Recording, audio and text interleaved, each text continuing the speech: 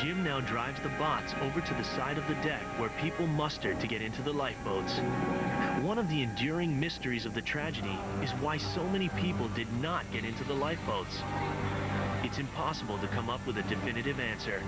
But with more than 30 trips down to the wreck, Cameron probably has a better idea than anyone what it felt like to be there that night.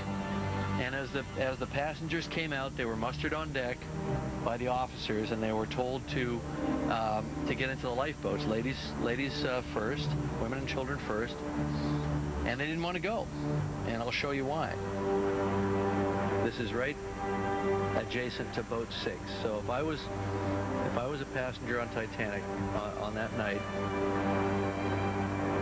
I would look over here, and I'd be looking out into a big black night, a big black unlit sea, and right over that edge would be a sheer drop to the water, 60 feet, right? So I'd be looking down just like this into nothingness. I would see nothing down there, and I'd think, man, I'm just a whole lot safer on this ship.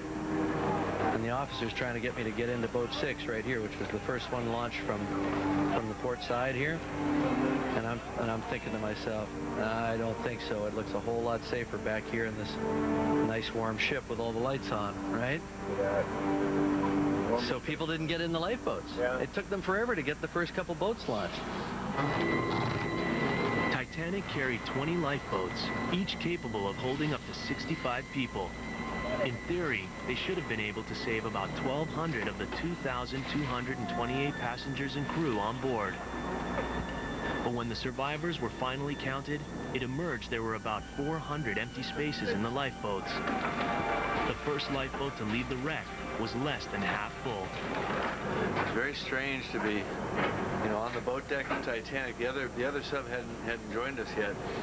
And looking back and seeing all those windows lit up, it's like there was somebody in there.